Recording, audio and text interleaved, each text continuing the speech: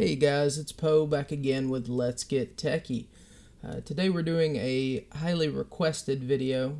I say highly, it was actually two people requested this video. But that shows you the kind of dedication that you are going to get from this channel. So today we are actually going to take a look at overclocking your AMD graphics cards. This is going to cover the Polaris architecture of their graphics cards. So we'll be looking at the RX 480 in this instance. This will apply for the RX 460 and RX 470 as well.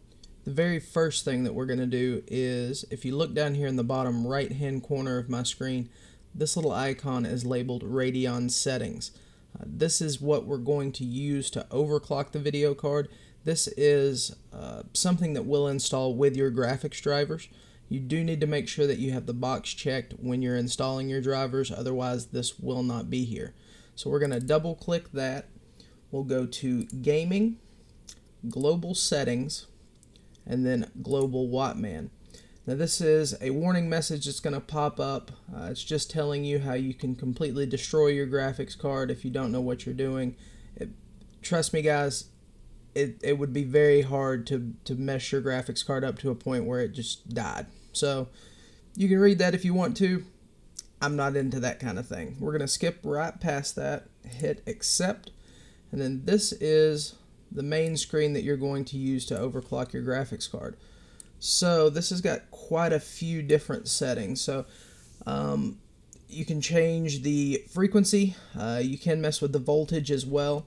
Here you'll see the memory speed. You can adjust that as well as the voltage for that.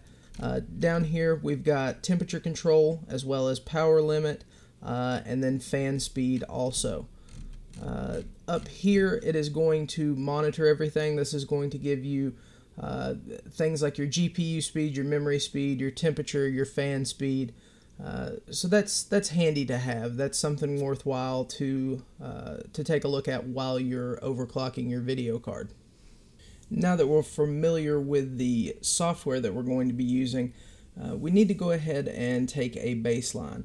So we want to know how the video card is performing before we overclock, so we can compare how it's performing after we overclock and see what gains we might be getting. So the program that I use the most is Valley Benchmark. This is from a company called Unigen. This is available online for free. I will link it in the description. But the very first thing that we want to do is just a preliminary run so that we can see where we're at. So we'll go ahead and run that benchmark. Once you click run, it takes it a few seconds to load up. It will go straight into the loop. To do an actual benchmark, you will need to press F9. Once you press F9, it does go through the actual benchmark and it will give you your results. It'll tell you how you scored, it'll tell you your frames per second. Now that we're ready to begin overclocking, I usually start with GPU core speed first and move on to memory second. So we'll go to the bottom first, and I usually max everything out that I can down here. That's just to get things stable initially, and then we can start backing some stuff down as necessary to get our temperatures in check and our fan noise in check, or where we would like for it to be. So the very first thing that I would do is turn off the automatic speed. I'm going to set my minimum to about 2300. We'll leave the target at 3000. We'll max out the acoustic limit. Right over here under temperature and power limit, we're also going to go in manual mode on temperature. We want our max temperature to be 90 because we want it to go as high as it needs to hit the overclocks. We do want our target temperature to be the lowest that it can be. So that is going to ramp up those fans as necessary to try and keep this video card cool. Lastly, we're going to max out the power limit. We'll go ahead and hit apply there. So we'll go right back up to the top now. The first thing that I do is max out my voltage. Now other people will disagree with that. I like to max out the voltage and then start backing it down to a level that I'm comfortable with to run 24/7. So I believe the max that you can do is 1150. So I'm going to go through every one of these boxes and change them to 1150. I apologize for my very loud mechanical keyboard. I love this keyboard, so you guys are just going to have to deal with it. Okay, so we've got all of our voltage maxed out. Now we can start playing with the frequency. So the way that I do it is with this slider here, and it will give you a percentage when you go up. So if you look over here to the side, as I'm moving it up, this percentage number is going up.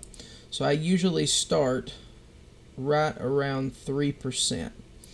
So now that we've maxed out the voltage, we've set a reasonable overclock. It's not going to be anything spectacular performance-wise, but it's something that I'm comfortable in running and fairly certain that it's not going to crash right off the bat. So once we have those set, we're going to go ahead and hit apply. So now your video card is overclocked. So we'll go right back into Valley and do another run in Valley. Alright, now that we have run Valley, we will compare the overclock score to our original baseline score and see what kind of gains we got. Once we compare that, we can go ahead and continue overclocking. So right now we're at 3%. I would go ahead and bump it up to 4%. You have to hit apply up here in the top right corner after anything that you do in here. So we'll go ahead and hit apply, and then we will rerun Valley again. So you're going to continue doing that until it becomes unstable. So once it's unstable, you will have a crash or some artifacting. So you'll know artifacting when you see it. It'll be visual anomalies that will show up in the benchmark. Like I said, it's very obvious. You'll know what it is when you see it. So you can have that, or you could have the driver just completely crash. That would come in the form of a freeze. And at that point, you know that you have overclocked it just a bit too far. It's a little bit more than the card can handle. And you would go ahead and back that overclock back down at least 0.5% in frequency. You may want to go ahead and bump it back down a full percent. And at that point, we can go ahead, since we've got our max overclock, I've already went through here and lowered my voltages. So at that point, you're going to start lowering voltages. You'll rerun Valley again, see how low you can get your voltages while maintaining your max overclock. The reason being is because every time we add voltage to the card, we're also adding heat to the card. So we want to use the least amount of voltage that we can while maintaining our overclock. So you'll get a good balance between that. Once you have finished with that, we can go ahead and move to memory. Now, memory is very, very easy. It's essentially the same as the core. So the very first thing we would do again is change the voltage control to manual, and you'll want to go ahead and max out the voltage. And then this also has a slider. This is similar to the core. It looks a little bit different, but you're going to go ahead and crank up your memory. Now usually memory can overclock a little bit better than the core, at least in my experience. So for this particular card, I would start it out at a 2200 megahertz, and then again go back to Valley, run Valley, make sure it's stable. You can continue to rise this until it becomes unstable. Again, you'll either see artifacting or you'll get a driver crash. And once you hit that max stable overclock, then you can start to back down the voltage again. Now that you have finished the overclocking portion, we're going to go back down here to the bottom where we set our extremes, and we can start to back those down. So you can back your minimum fan speed down. You could also back down the target. This will cause the card to get hotter, so you're looking for a balance between temperature and what you're okay with as far as the noise level of your fans. A lot of people game with headsets on. I personally game with headsets on, so it really doesn't bother me to have the fan speed higher. Certain people do not care for that, and if that is you, then you are more than welcome to lower the fan speed a bit. You can also play around with the temperature, max and target. That will set extremes of what you're okay with as far as how hot the card can get. For me personally, I don't mind if it does get hot, but I'm somebody who overclocks on a daily basis, and that kind of stuff doesn't scare me. If you're just getting into it and you're concerned about exposing your graphics card to high temperatures over a long period of time, I completely understand that, and that's a valid argument. So at that point, you may want to back down this max temperature. When you lower this max temperature, this will inevitably cause the card to throttle, and that's not necessarily a bad thing. That's just a way that the GPU preserves itself. So you can put this wherever you're comfortable with. I would say somewhere around 80 is something that would be safe. You definitely want the temperature to be lower than 80, but if you're concerned about putting too much heat into the card, I think 80 would be a good point to leave it at. Now we are going to continue to have this power limit increased, just because that's going to feed the card the extra juice that it needs to sustain the overclock.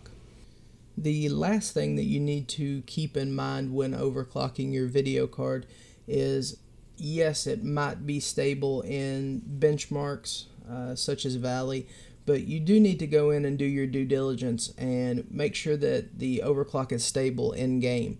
I can tell you that if you're in the middle of gaming and your card crashes, there's not much that's more frustrating than having that happen. So it's definitely worthwhile to validate your overclocks in game as well. That's well worth its time, and it'll pay off when you're in the middle of gaming and your card does not crash. The last thing that I will show you is how to reset everything. So if you've got an overclock and you decide you don't want it anymore, it's incredibly simple. You literally go right up here in the right hand corner, click reset and yes, and that will put the video card back to its factory settings. And that is going to wrap it up for this one, guys. I hope you enjoyed the video. I hope I was able to educate some people. I would definitely encourage you, don't be afraid of overclocking your video card. It is incredibly hard to do something so bad that you're actually going to break the card. So enjoy it, have fun. Don't let it be frustrating to you. Sometimes it can be frustrating trying to validate the overclock, but personally it's something that I enjoy doing. So that's going to do it, guys. I do hope you enjoyed it. Please leave us a like if you did. Make sure you get subscribed if you're not already, and check out our social media. And in our upcoming videos, we do have Ryzen coverage coming. Now, unfortunately, it did not pan out like I had hoped. We will not be covering the 1800X chip. We're actually going to cover the 1700, which I'm pretty excited about because I think that is more, well, it's definitely more budget friendly. It's something that I think is going to pertain to more people. Somebody who's thinking about jumping ship on Intel and heading over to AMD. So we'll be taking a look at the 1700. We're also going to take a look at the MSI Tomahawk B350 board. So that does allow for overclocking, but it's not the X370 chipset. So again, make sure you get subscribed, stay tuned for that, and we'll see you in the next one.